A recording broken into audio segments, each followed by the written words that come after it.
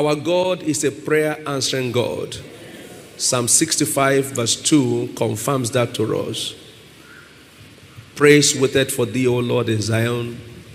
Unto you that heareth prayers shall all flesh comes. God does not store prayers, he answers prayers. So if you have prayed, the next thing to do is to expect the answers. So may I expect my answers. Let me hear you say that again. God does not store prayers, he answers prayer. So every prayer you have prayed, the last 37 days, God has already answered. If you believe that, wave your hand and say, thank you, Jesus. The theme of this season, as I'm told, is grace beyond disgrace. And it will answer in your life. From this season, you shall not see disgrace again. Let me read to you this prophetic word as the Holy Spirit is inspiring me right now before I do some teaching, and then we pray and be on our way home. Zephaniah chapter 3.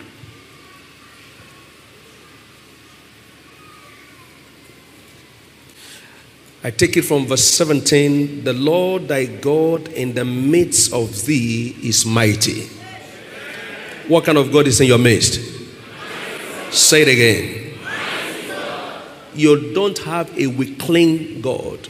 You have a mighty God. You see, sometimes we need to reassure ourselves of what we possess. Some people ask me, why do you pray so relaxed?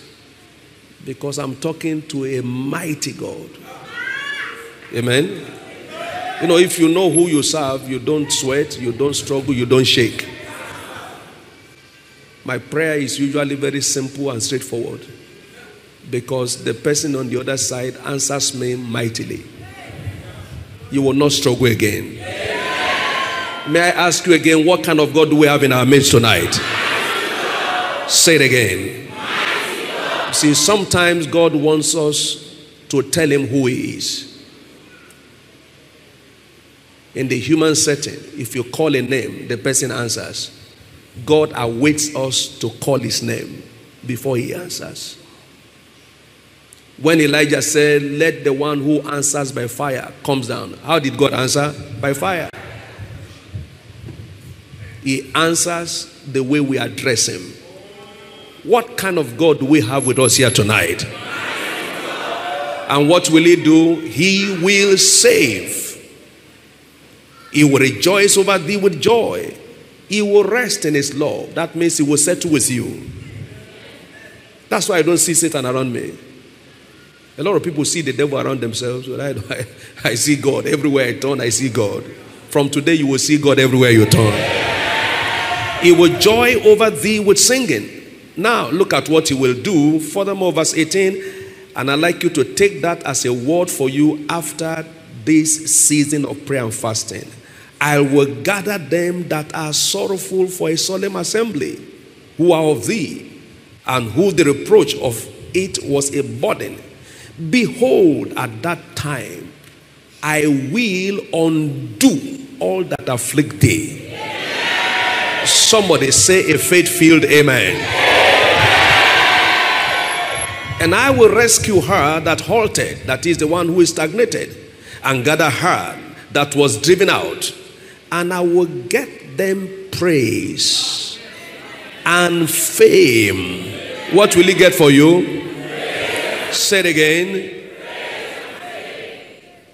In every land where they have been put to shame, I declare to you tonight that your shame shall be turned to fame.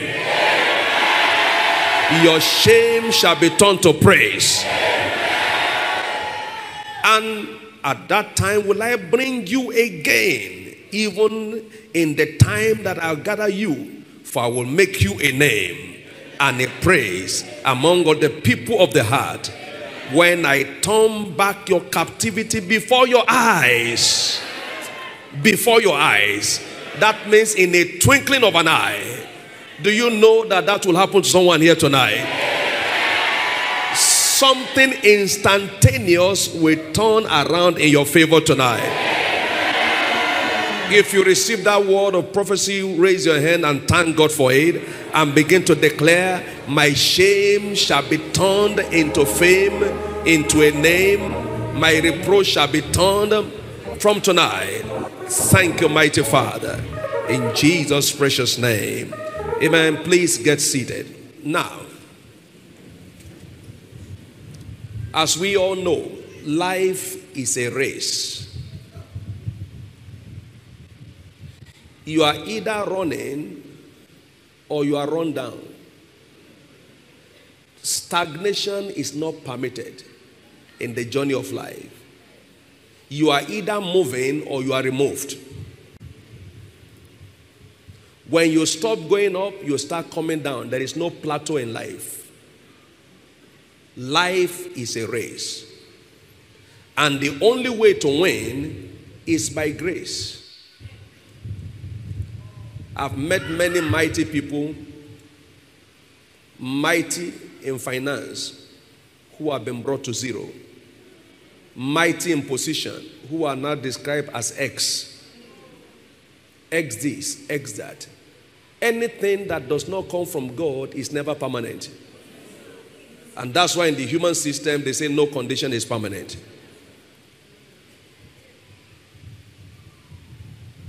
There are three major things that people rely on in this race of life. They rely in strength. But the scripture says, by strength shall no man prevail. 1 Samuel chapter 2 verse 9. By strength shall no man prevail. The first king in Israel, Saul, had Jonathan, his son, and one or two other sons as team players in war front. David knew them, so he gave a very detailed description of them. The three of them died in one day. Their strength failed them. And David said, how are the mighty fallen? 2 Samuel chapter 1, verses 19 and 27. How are the mighty fallen and the weapons of war lost? So, might is not reliable. Strength is not dependable. Don't trust your strength. Some trust in chariots, some in horses. Psalm 20, verse 8. David said, but we will remember the name of the Lord our God. Don't rely on strength. Isaiah the prophet gave a detailed description of how strength fails. Isaiah chapter 40, from verse 28 to 31. It says, the young men shall fail. They shall fall utterly. Strength is not to be relied upon in the race of life, because in this life, there is nothing that will not fail, nor faint, nor fade, or sway with time. Everything man can rely upon fails, wanes, faint, or fail with time. Another thing people rely upon is their intellectualism. And we have plenty of that everywhere. There's a man called Ahithophel who even committed suicide because his counsel, his intellectual was messed up. High profile people, first class graduates, specialized trainings, professors, yet poor, empty, afflicted, witch hunted, job seeking, because they rely on their intellectualism. You know, there is no crime in having good intellect. But without the help of God, it will not take you far. Tonight we are examining something that is beyond intellectualism. Now we are aware from scriptures of the wisdom of Solomon. As a matter of fact, the Bible tells us he excelled in wisdom. But Solomon departed from the Lord. Now 1 Kings chapter 3 verse 3, the Bible says, and Solomon loved the Lord. That is where the beginning of his wisdom is noted. And down to verse 8, that chapter, the Lord appeared to him and gave him wisdom. And in chapter 4, from verse 29 down to 31, or 34 rather, from verse 29 to 34, the description of his wisdom is that his wisdom and understanding was like the sand of the seashore. And his wisdom excelled the wisdom of the wise men everywhere. And all men sought the wisdom of Solomon. Now, Solomon didn't travel anywhere, yet his name was everywhere. If you are familiar with Bible studies, there was no record that Solomon traveled to the next nation. There was no need for that. All nations came to him. And when they came to him, they came with their resources. He was a consultant by excellence. But in the process of time, Solomon deviated from the wisdom of God. Now, if you are familiar with study of scripture also, you discover that there is a great line between Proverbs and Ecclesiastes. Proverbs was pure wisdom. Ecclesiastes is purely human wisdom. Divine wisdom is what Proverbs represented. If you read Proverbs, you see accuracy, you see neatness, you see decency. But come to Ecclesiastes, vanity upon vanity. Everything is vanity. He apparently wrote Ecclesiastes in the state of drunkenness. But at a time in Ecclesiastes chapter 9 verse 11, hear what Solomon said. He said, then I returned. He returned from human wisdom, from intellectualism. You see, intellectualism does not equal wisdom. No. Wisdom is a gift from God. Intellectualism is acquisition of knowledge. You can acquire knowledge and not know how to apply it. Otherwise, how can a professor be lying down in a car with a girl that is younger than his daughter? Is that wisdom? He said, then I returned. I returned because I discovered that the race is not to the swift. The battle is not to the strong. Riches is not to them who are wise, in quote, who have intellectualism. Then I returned. So, intellectualism cannot take the place of success in life. Number 3 thing that competes in the race of life is money. People rely on strength. They rely on powers, political power, and all kinds of power. They rely on intellectualism. They rely on money. But money fails. And like you are all aware, money is failing today. Am I right? Money is failing. A time is coming, please watch out, when people will have money and not have what to buy. Watch it. Who will ever believe that $1 will be selling for what he's selling today in Nigeria? Money is failing. So don't rely on money.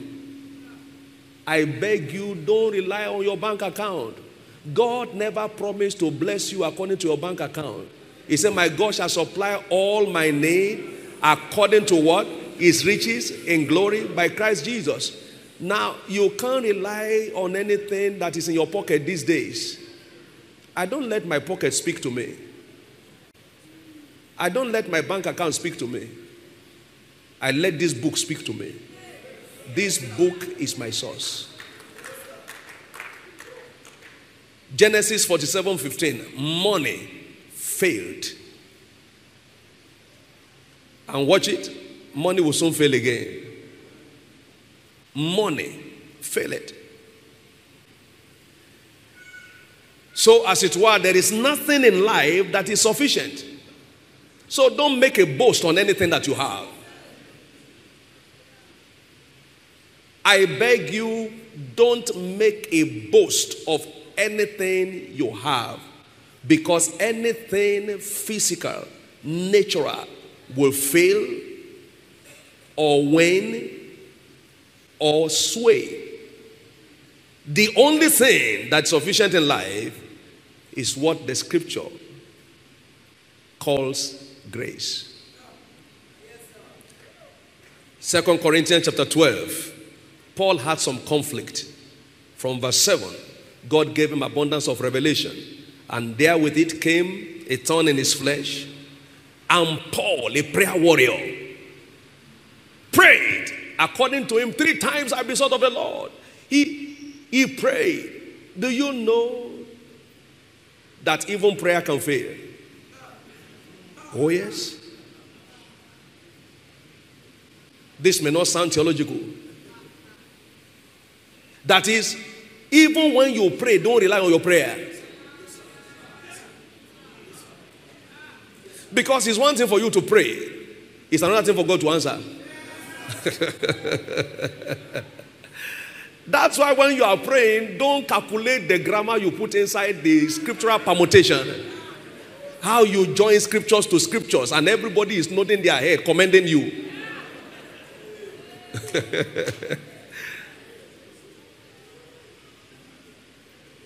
Paul prayed 3 times. He said, 3 times I prayed that this thing may be gone from me.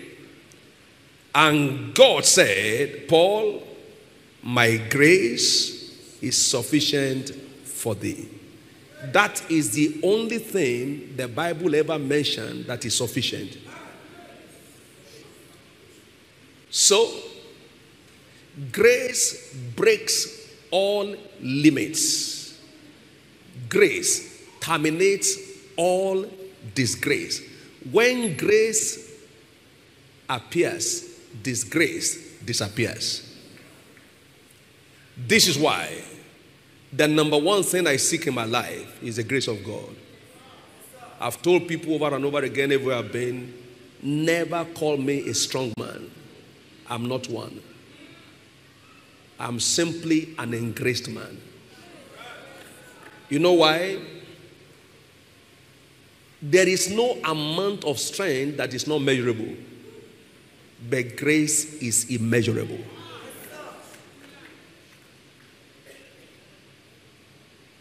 There is no amount of money that is not measurable. You write a check, at the back or at the end of the figure, what do you put? Only. Put the whole lot of the money on hearse together. At the back of it or at the end of it, you must put only. Otherwise, it will not be recognized. That shows the limitedness of money. There is no qualification that is not describable, even if you have 13 degrees. The description will end. But there is one thing that is sufficient: the grace of God. He said, my grace is sufficient for thee. You know what grace does? It covers your errors and colors your effort.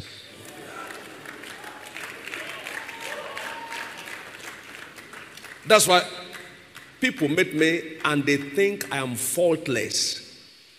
They think I'm flawless. What you have just seen is the grace of God at work. For you to think that this man standing before you has no fault, it must be something else that you saw, not him. When you are enveloped in grace, it is like a letter in an envelope nobody sees the letter, but the beauty of the envelope. That's what grace does. Men of grace are usually faultless, flawless. People don't see their errors. They only see the color of the grace around their lives. That's why you must rely on grace. You go looking for a job, go with grace. That is what will make them not to see the details of your certificate, or not to even bother to look at it. That was what worked for David. David, from record, there was no indication that he went to school. He was a little shepherd boy, abandoned in the bush to take care of his father's sheep. At the point of selection of the next king to Saul, nobody thought they should consider him. He was not enlisted. The prophet got to Samuel's house, to Jesse's house, and asked him, "Where are your sons?" He brought 8 of them out. The first one, Eliab. At the sight of that young man, Prophet Samuel said, "There's no need praying again. This is the one we're looking for." Because his chest was king size.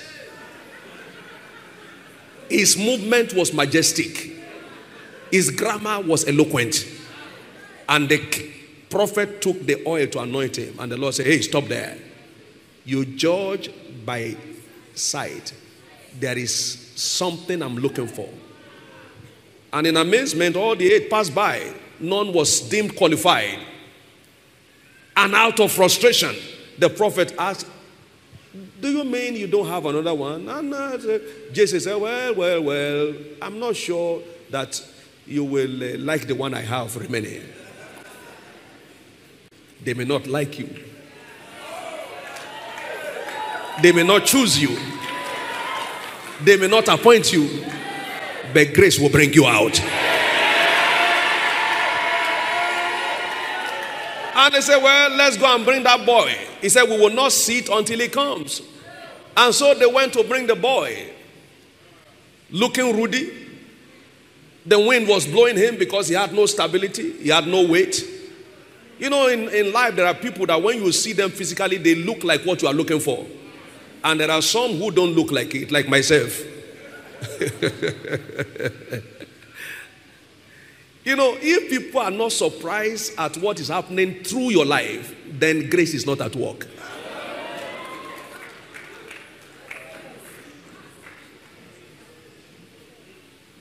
The evidence that grace is at work in your life is that you don't look like the result you are having. And I can tell you that's my story. I don't look like it. And I'm not planning to look like it. Engraced people don't seek to impress others. Yet they impress results in the mind of those who watch them. As a young pastor, a couple visited me. I had the privilege to pray for the woman, and she got a touch from the Lord and insisted that the husband should follow her to see me. And they got into our living room, so I was called from in there to come to see them. So I came down and I sat with them. We were chatting. And the man whispered to the wife, "Where is the man we are waiting for?" Because I didn't look like it. Where is the man we are waiting for? So David appeared. And while Samuel, who had been carried away from the realm of the prophetic, was assessing the little boy, God said, "Stand up. Anoint him. This is he." That means even in his mind, Samuel had questions. He was doubting, can this fellow make it? Grace is for those who cannot make it.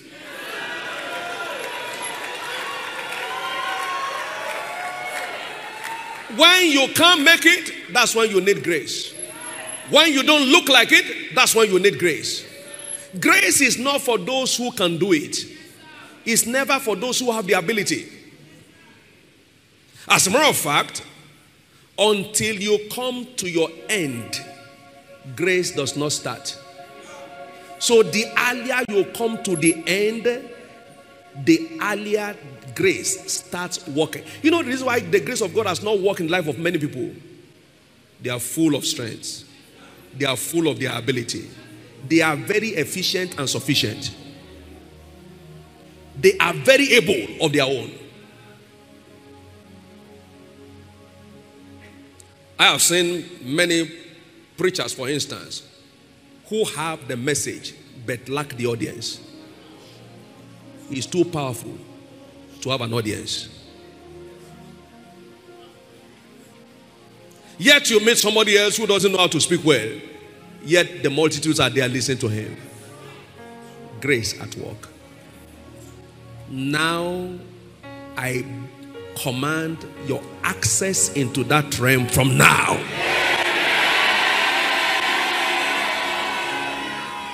As I'm speaking to you now, that grace is endowed upon you. Now, you know, Paul the apostle said, addressing some people, he said, ye are partakers of my grace. Please get seated. Ye are partakers of my grace.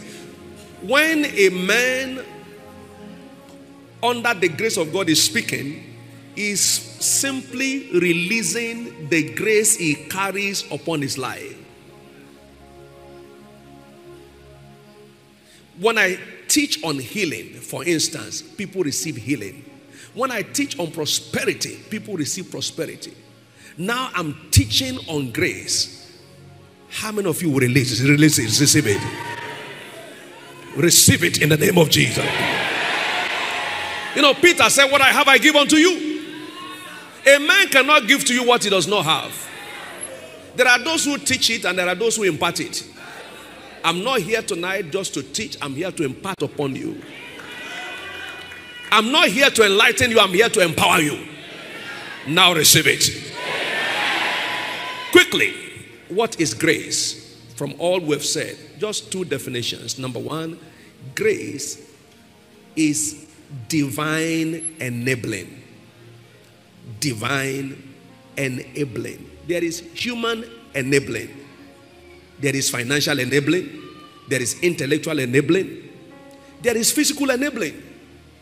There are natural endowments.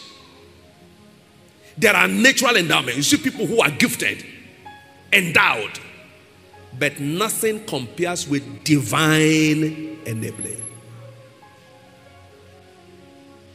Why do we call it divine enabling? Because it connects you to divine life. Why do we call it divine enabling? Because it is out of this world. That's why when you find a man of grace, don't compete with him. Otherwise you are wasting your time. Because he is operating and purchasing from the realm outside of this world. You know something unique about grace? When it is in operation, you don't sweat. For instance, I don't sweat. I don't struggle. Yet people cannot deny the effect of what, by his grace, he does through my life. I sleep like other church members sleep.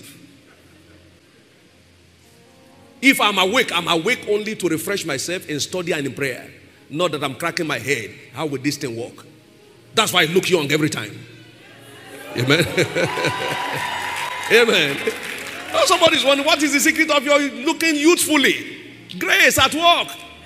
Because grace does not sweat. How did David kill Goliath? Say, make grace. I know, a 17-year-old boy will kill a giant with a little stone. Goliath didn't stagger. He fell down. That shouldn't be a giant falling down.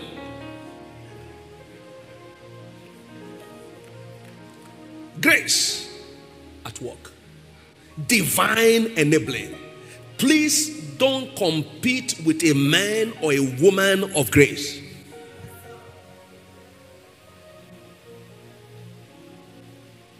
There are many of you seated here. Grace will build you a miracle house.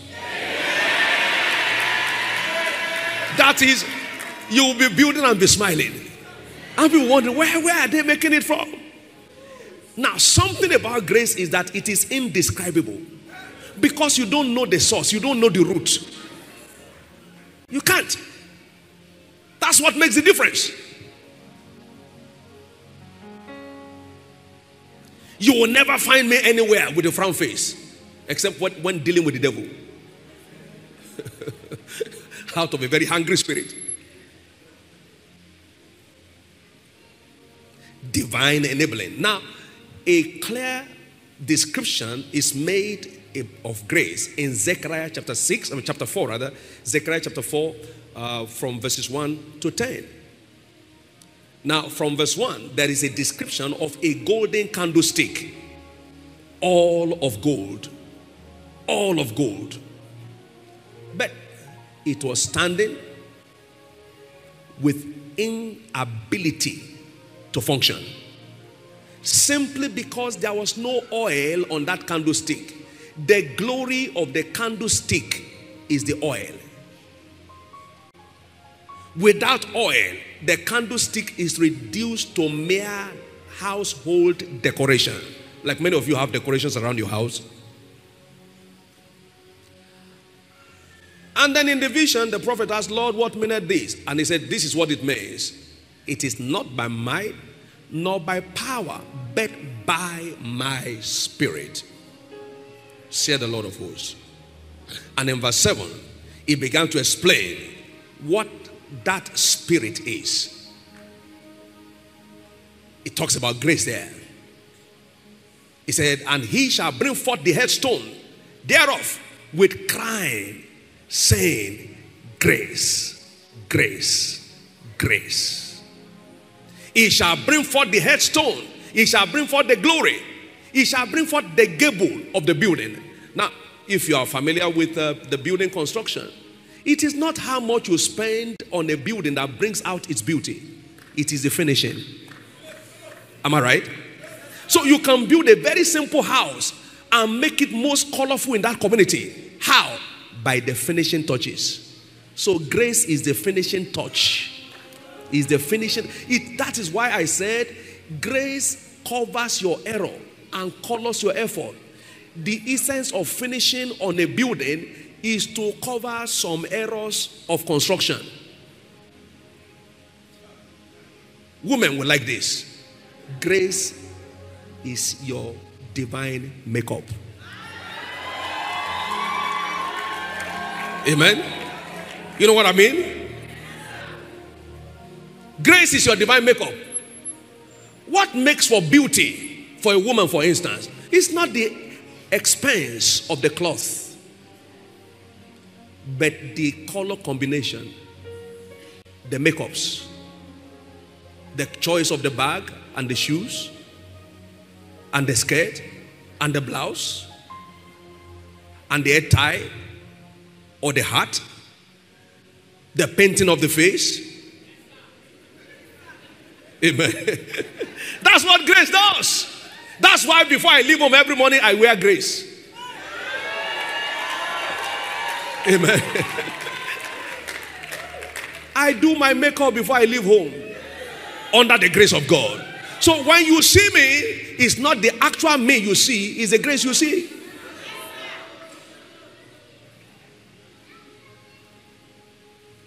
You're going to look for a job, you're going for an interview. After carrying your file, your documents, wear grace. When they see you, you are the one we are looking for. Before asking you for your papers, you are the one we are looking for. That's what happened to David.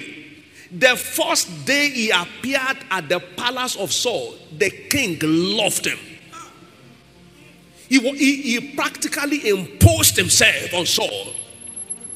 No training, no trial, no interview. Immediately he became the armor bearer. Where do you do that? No discussion of any time. Immediately he sent to Jesse his father. He said, this your son David is with me. I will not let him leave this place. Let him go and bring his load. I love him. He has found favor in my sight.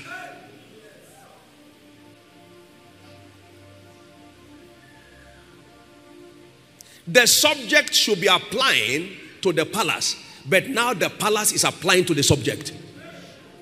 That will be your story.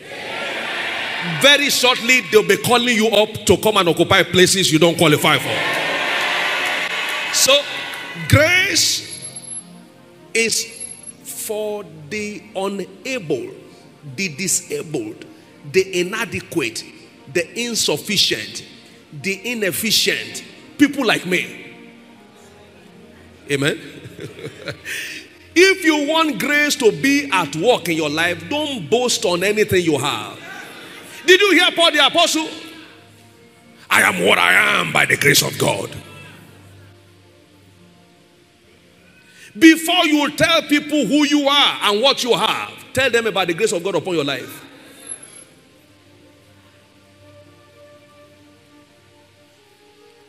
Number 2 definition of grace is, simply put, the fullness of God. Grace is the fullness of God. That is the only way I can describe grace.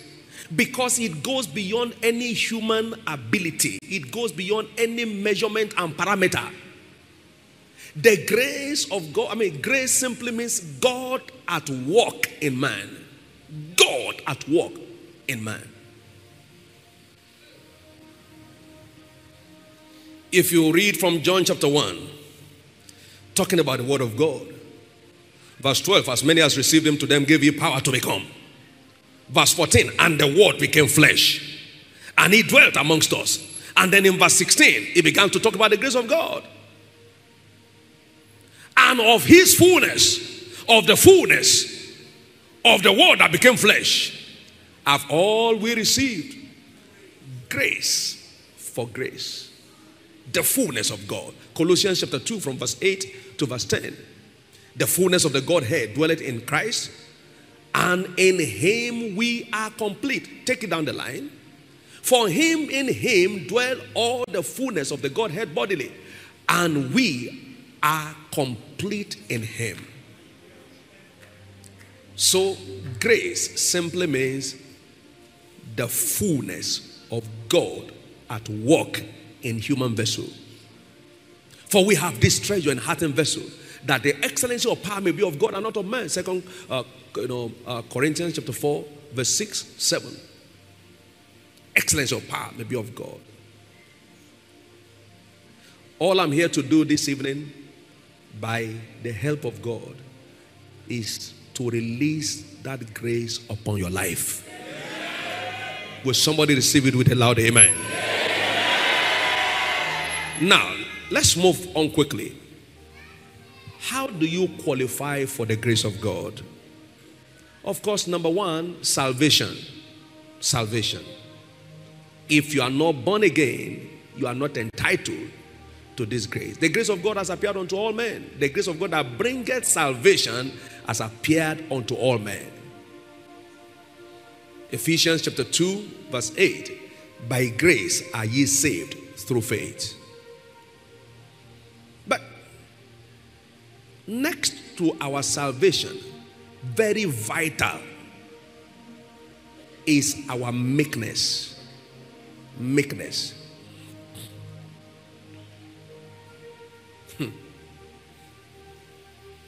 The meeker you are, the more gracious you become. James chapter 4 verse 6. He giveth grace to the humble. 1 Peter chapter 5 verses 5 and 6, emphasizing the same thing. God resisted the proud, but he gives grace to the humble.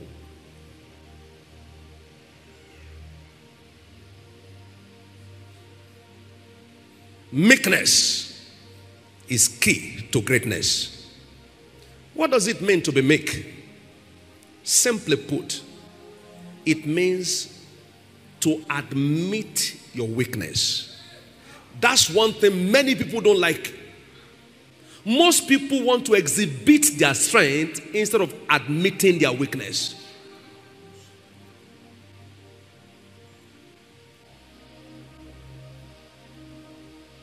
Admittance of your inadequacy of your insufficiency, of your inefficiency, of your inability. Now, if you look at most great men, simply occupied the position of inadequacy. Think of Moses, for instance. When the Lord said to Moses, I'm sending you, Moses said, I am not able. Initially, he said he was able. He wanted to start a revolution. And the first day of his outing was the last day of his outing. Why? God resisted the proud, not the devil. If you are proud, Satan is not the one that will be sent to you. It's God himself that will send himself to you. God resisted the proud, but giveth grace to the humble. One who admits that he cannot do it. When the Lord spoke to David, David said, who am I and who is my father's house, that you should show me this great kindness? Meek people don't exhibit what they have. They simply admit their weaknesses before God, who now enables them to do beyond what they could do. If what you are doing is not a surprise to people and to yourself, then you are not under grace.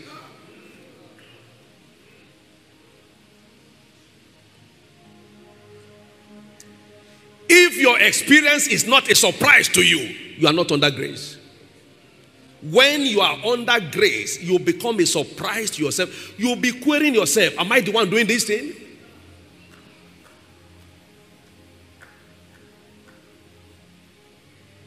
Some years back, a medical doctor came looking for me.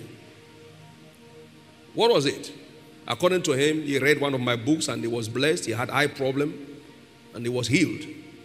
So he came to church at the front desk asking after me, that he wanted to see me. And while he was talking to the front desk officer, I came out of the lift in our office. And he was told, that's the man. And when I came close to him, he looked at me from my head to my toe. And he asked, very strange question, are you the one? And I smiled, I said, yes, I'm the one. And he asked me furthermore, are you sure? So I left him. If he's not sure, I'm sure of myself. Say me surprise. That is how your life will be from now. You'll be securing surprise jobs. You'll be living in surprise houses. You'll be elevated to surprise places. As a result of your fasting and prayer, I see you elevated to an uncommon level. Somebody who believes, say loud, amen. Meekness, in the light of this, also means to be level-headed. To be what? Level-headed. What you are saying does not enter your head. To be level-headed. Somebody has seen some 50 million and his head has become bigger than his neck. Somebody is having 10 people working for him and then he's not reachable again. Somebody has 3 cars and then nobody can talk to him again. And God is watching. As he will soon become the next Nebuchadnezzar, who will go on sabbatical. And God will not need to do replacement for him. Did you observe that things were working in his absence? God didn't put another king in his place to show to him that without you I can operate this kingdom. Do you know there is nothing you are doing now that God cannot do without you? Nothing. Nothing. So be level-headed. Be level-headed. There are people who can't serve in church because of their position. Nebuchadnezzar was sent on sabbatical. God sent him on sabbatical to the bush. In no time, he became like a crawler, a crawling animal. When he came back, he said, now I know that there is God somewhere. May you receive grace for level-headedness. You know why?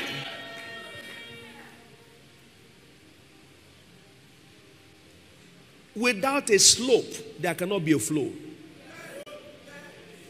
Water flows down the line. So your head has to be reachable by the hand of God. There are many people, the hand of God can't reach their head again.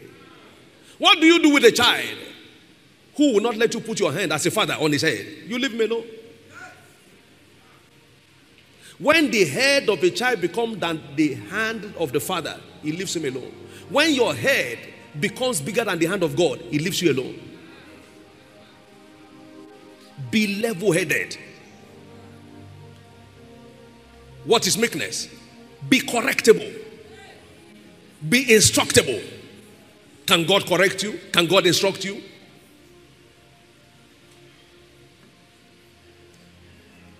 Greatness is reserved for meekness. The meekest is the greatest. Moses was the meekest. Numbers 12:3, and he became the greatest. Exodus 11:3. The meekest is the richest. For blessed are the meek, for they shall inherit the earth. Matthew 5:5. There are people that God can't put resources in their hands because it will blow them out. He gauges them before he gives more to them. Because here he has seen some 20 million and he's missing church. And God said, if we give him 1 more million beyond the 20, he won't know the way to the house of God again. So they cut it down to 16. And then he will pray and pray and pray again, oh Lord, why is this reducing? And God said, okay, let's check him. Put 500,000 on top of it. That's why people who control kingdom wealth are usually meek people. You can't see it around them. You can't see them carry themselves pompous, carry them, May you receive grace for it. The meekest is the deepest in revelation. For the meek will he guide in judgment. The meek will he teach in the ways that you should go. Psalm 25 verse 9. Moses the meekest became Moses the deepest. God spoke to him mouth to mouth and face to face. He gave him the 10 commandments with his handwritten because of his meekness. And of course the meekest is the highest. Philippians chapter 2 from verses 5 to 10. We saw how that Jesus humbled himself and God made him the highest. He humbled himself. He made himself of no reputation. He counted himself as non-entity. He made himself of no reputation. And God exalted him and gave him a name above all names. Now, as I begin to round up, how do you assess more grace? There are 2 major platforms by which you can increase the grace of God upon your life. Number 1 is by the word of God. Acts chapter 20 verse 32. I commend you unto God and unto the word of his grace, which is able to build you up and deliver to you your inheritance among them which are sanctified. God's word is God's channel for releasing his grace. So the more you hear the word, the more engraced you become. 2 Peter chapter 1 verse 2. Grace and peace be multiplied unto you through the knowledge of God. So a word-based church is an engraced church. A word-craving believer is an engraced believer. Grace multiplies with knowledge. Grace, and the word of God enlightens you into the realm of grace. And of course, number 2, which many people detest, is prayer and fasting, which is what you are doing right now. Prayer and fasting. It will give you access to unlimited dimension of grace. Unlimited dimension of grace. While Moses was in prayer, Exodus chapter 33 verses 12 and 13, he was focusing on the grace of God. Now you see, the greatest, or if I may put it this way, the summary of the blessing of prayer and fasting is engracement. Engracement. Engracement. When you are defeated, go into prayer. You'll never come out of prayer the same way you go into prayer. Let us therefore come boldly. Hebrews chapter 4 verse 16.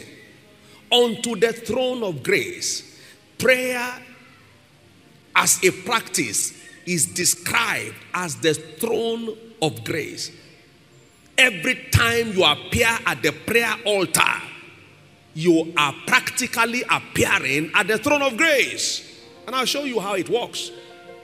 Let us therefore come boldly unto the throne of grace, that we may obtain mercy and find grace to help in what time?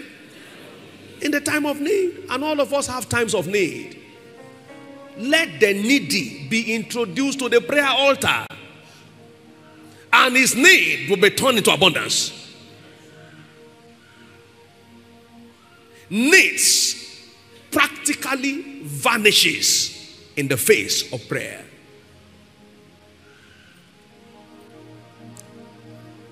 In Acts of the Apostles chapter 4, from verse 23, after they were being threatened, verses 21, 22, they were threatened. They warned them not to speak again in the name of the Lord Jesus Christ. And in verse 23, they went to their complaint to report the matter in prayer. And in verse 29, they prayed, and the Holy Ghost came down, and the place where they prayed shook, and they were filled with the Holy Ghost, and they spake the word of God with boldness. And in verse 33, with great power, the apostles gave witness of the resurrection of Jesus Christ, and great grace was upon them. This is one thing you must not miss. In case you have been praying for money during this prayer and fasting, it's all right, but you are praying for less. If you are praying for who to marry, it's all right, but you are praying for less. The number one thing to seek in prayer is grace. Grace. Grace. And great grace was upon them. Great grace was upon them. When you carry grace, you become an attraction. When you carry grace, beauty will show. When you carry grace, everything will work. Because it is the only sufficient thing. With great power, they preach, and great grace was upon them. Great grace was upon them. The ultimate in the prayer school is great grace. Great grace. And especially when it is coupled with fasting, you are taken to a height where it is not you any longer operating. You are overtaken by what cannot be described. That is what Esther did. There was a pending danger on the entire nation of Jews. And ordinarily, Esther was not supposed to appear before the king. But after she fasted, everything turned in her favor. Everything turned in her favor. From this season, everything will turn in your favor. I say everything will turn in your favor. Everything will turn in your favor. Through this prayer and fasting, you will find mercy. You will find grace. Now, listen to this. Do you know that even Jesus our Lord could not step into the fullness of the grace of God upon his life until he went into prayer and fasting? Any doctrine that tells you that prayer and fasting is not necessary will only leave you on the floor. There is no software that can take the place of fasting. Are you hearing what I'm saying? This thing called fasting is what every believer must engage in. Jesus said, when ye fast, not if you fast. Today we are replacing this demand with technology. As a pastor, your grammar can be very sweet. If you are not empowered, demons will mess you up. You will sleep and be having all kinds of dreams. You need the raw power of God that comes via prayer and fasting. In Luke chapter 4, before then, Jesus was simply being called Son of Joseph. He was meant to be declared as Son of God. But because the power that would turn him into Son of God had not manifested, they were calling him the Son of Joseph. I don't know what name they are calling you now. I don't know what surname they are calling you. But there is a bigger surname waiting for you. You have to walk your way into it. You have to walk your way into it. The demons won't let you go. You have to walk your way into it. Jesus couldn't access it. The best he had was the award of the best carpenter. They were calling him Jesus the carpenter. Jesus the Savior was reduced to Jesus the carpenter. The whole world was waiting for him. He was limited to his word. He was limited to W-A-R-D when W-O-R-L-D was waiting for him. And I guess Jesus just woke up one day, and in chapter 4, he went to the wilderness to pray. And in verse 14, he returned in the power of the Spirit, and his fame spreaded abroad. After fasting, limitations are destroyed. Do you know that after this fasting, many of you will find yourself in a different world altogether? This church will move to a new realm completely. A church that does not observe prayer and fasting will remain limited, will remain enclosed, will remain pocketed by the devil. We're talking about how to assess in rawness the fullness of God's plan for your life. One day Jesus was ministering somewhere, and his disciples had gone ahead of him. You find this story in Matthew chapter 17. And they got to a place where they met a little child that was demon possessed. They shook the child. The demon refused to come out. They spoke grammar. The demon refused to come out. And Jesus met them there in the acrobatic display. I guess this Peter, out of anger, slapped the demon-possessed fellow. Demon said, I won't come out. And as Jesus was coming, the demon saw him coming. He saw him coming. He never spoke one word. He saw him coming. And in a bid to come out, threw up the young boy, landed him on the floor, and came out. He couldn't wait for Jesus to come because a higher power was coming. And then out of curiosity, they asked, Master, why could we not cast out the devils? And Jesus said, is that how to cast out devil? I was on the mountain praying, you are sleeping. I was fasting, you are eating. Is that how to cast out devils? He said, first of all, you need faith. You need faith. But secondly, this particular kind will not go except by prayer and fasting. Listen to this. Faith will move mountain, but prayer and fasting will move all obstacles. Every obstacle, every kind. Faith will do some kind, but fasting will command every kind, every kind, every kind. If you want to deal with every kind of situation, the answer is there. Go into fasting. Go into fasting. Go into fasting. Jesus made it very clear. There are certain devils that will not go except by the engagement of prayer and fasting. There are some grounds that will never be broken except by prayer and fasting. There are certain realms of business you cannot enter into except by prayer and fasting. Especially if you will not bribe people. You know, in the system of the world, because some people may be thinking about some people in the world who don't fast, they make their way through. You need to find out what they do.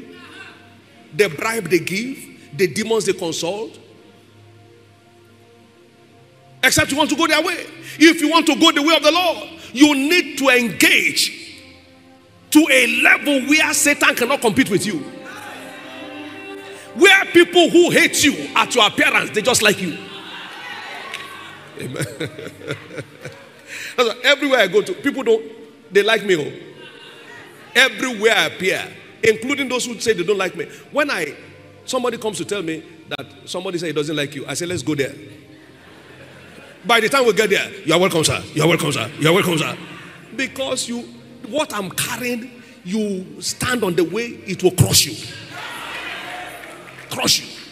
But you don't get to that realm except by prayer and fasting. Except by prayer and fasting. That's what Jesus said. This kind goeth not except by prayer and fasting. If pastors are here, there is no method you can use for church to grow without prayer and fasting. I've been in this thing a few years. Next year we'll make it 30 years I've been pastoring. This thing does not happen. That's some of you are doing business. It's like you are almost hitting the thing and it's refusing. Tell the business, wait, I'm coming. Wait. And go for 3 days, as the case may be. Or go for 7 days, as the Lord leads you. And go and rock it out. Before you come out of that room, all the demons on the way will have cleared off. Don't joke with this thing. What we are doing, these 40 days that will be concluded in the next few days, watch out, watch out, watch out, watch out. There are people who do regular fasting. There are people who live fasted life. That's what I do most of the time. Because I need to be on top every time. Just like you put fuel in your vehicle all of the time, so that the vehicle can be ready to move all the time. The way many believers eat, it makes Satan happy. It makes him very happy. Because when you eat physically, you become light spiritually. Fasting actually means fasting your belt.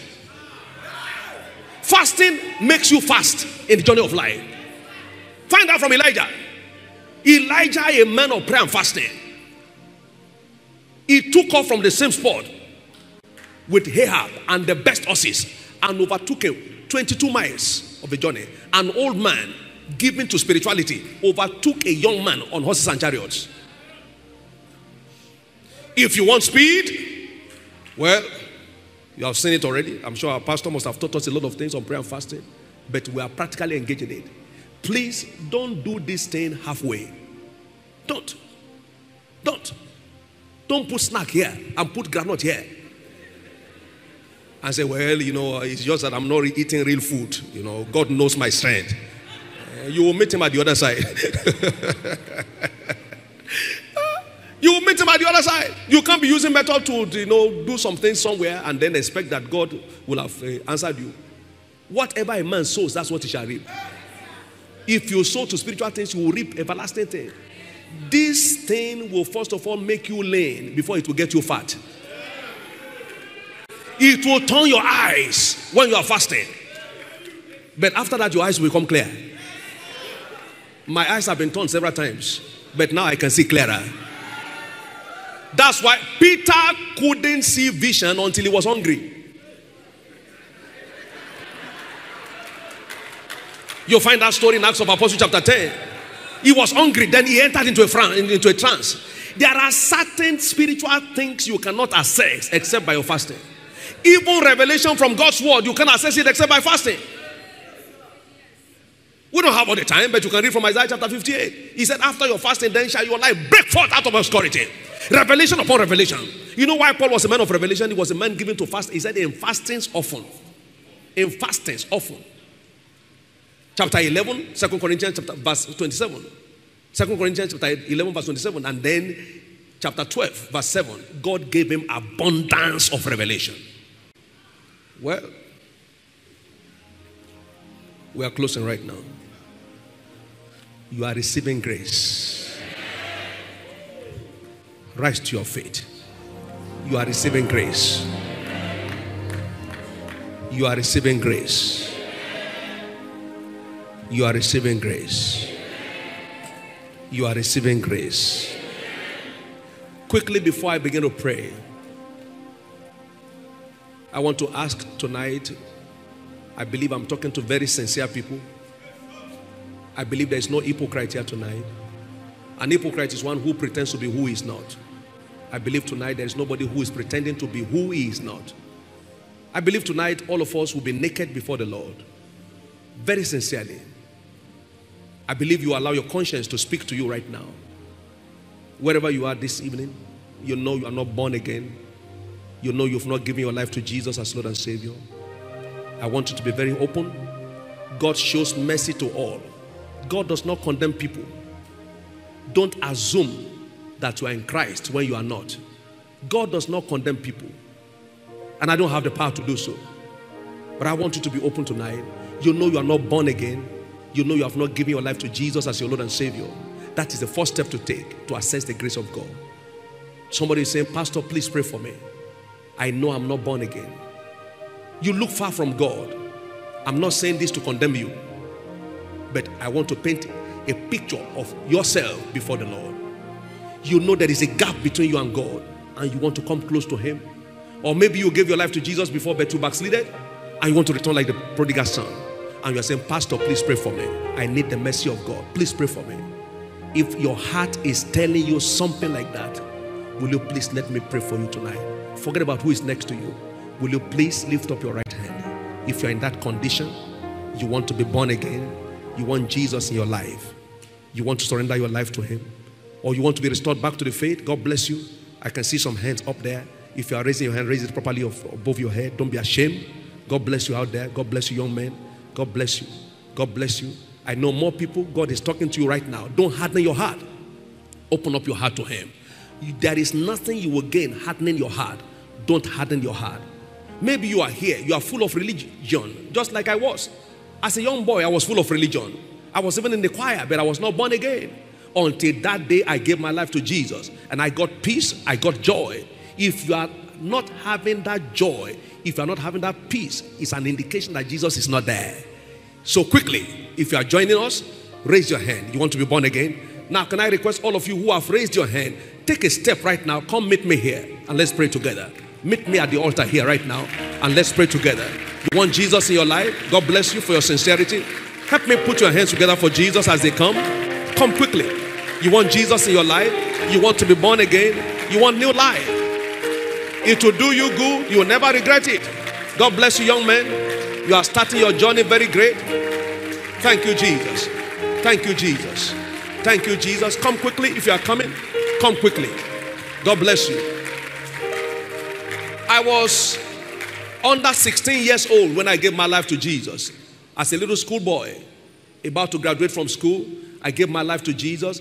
And since then, next year, we'll make it some 40 years when I did that. I have no regret for it. I have no regret for it. Jesus is making life sweeter by the day. I perceive there are two more people before I pray who are still hanging out there. You want to come? Something is telling you not to come. Tell that devil to leave you alone. Take that step quickly. Come out here right now. Allow me to pray for you. You know yourself. Don't keep hanging there when you should be here. One more person. I'm waiting for you. I'm waiting for you. Quickly come. God bless you. Now, all of you in front here, lift up your right hand.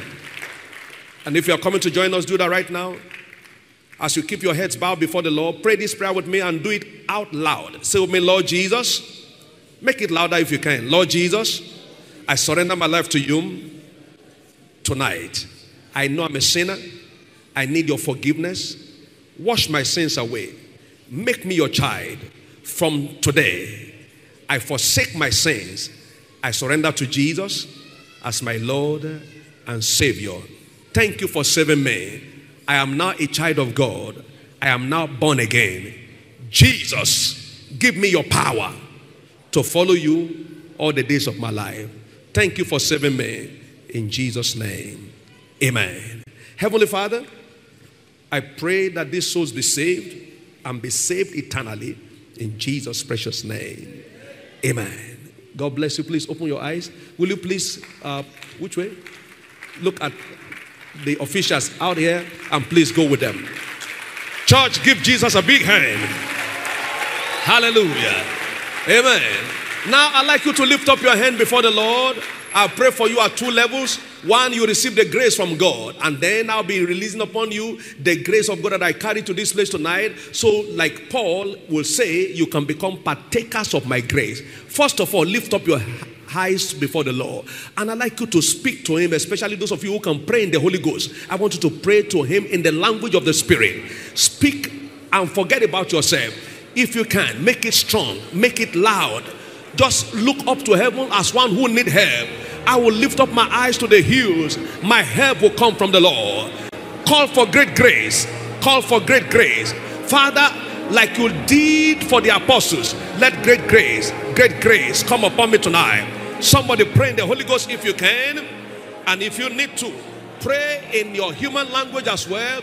Talk to him right now. Speak to him. He's hearing you right now. Borom bluk tiklok toskidi brondiklak to jeklak la brondi blon to sidielosa. Sisesa branda prendo kleklo to zizai. Iton duskitewa. Entulos kin trombroni katakti giga galakti dioshglabara. Hu ha ha. Ton sikle brende prundi pranda braktodia. Esitoe bogwa, esi rambrende krom brundi prindi click to shiglak leklo bla ha ha. Woo! Ni soki branakte dioshaga. Pabodia. Eti de desikle, eti zeklekli, di dizozoa, brandi klaktoje. Ikegege to shaka babaraya. Somebody receive the grace of God right now. Receive divine enabling. Receive the fullness of God. Receive the fullness of God. Receive the fullness of God. Access the fullness of God. Enter into the fullness of God. Enter into the fullness of God. Access the fullness of God. Morobokiato satayada. Oh! Mosike gelagrada klendo si de brondi blom bosha. Ebubabwa. Etenesis reala kabanda. Access the grace of God. Receive the grace of God. Access the grace of God. Receive the abundance of the grace of God. Oh, Tinianto Sosa. Grace for new level. Grace for next level. Grace for change of position. Grace for favor. Receive it right now. Receive it right now. Receive it right now. Receive it right now. Receive it right now.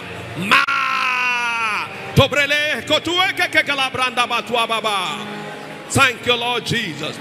Blessed be your name. In Jesus' precious name we have prayed. So shall it be. In Jesus' glorious name. Now, stretch your hands here if you can, please. I'm standing here tonight by the enlistment of grace. I'm standing before you as an embodiment of the grace of God.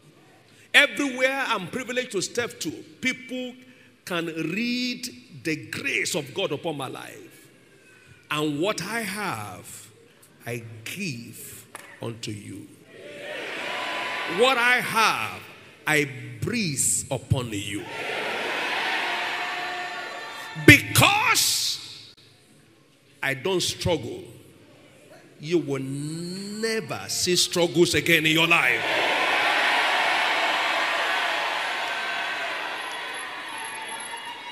Because nobody notices my sweat, yet they cannot deny my effect.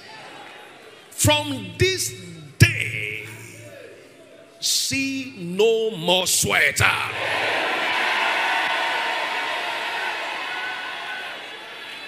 I don't make noise, yet by his election, the news are everywhere. From this day, you will not make noise to make news again. This church will never see struggles or crawling again. From this moment, everything you lay your hands to do will be described as the grace of God at work.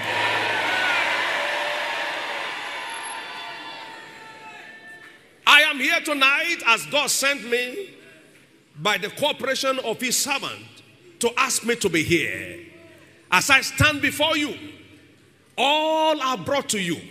The fullness of the blessing of the gospel. The fullness. My Father, I totally release everything you have sent me to bring here tonight without reservation. I release it, so everyone here receive it in the name of Jesus.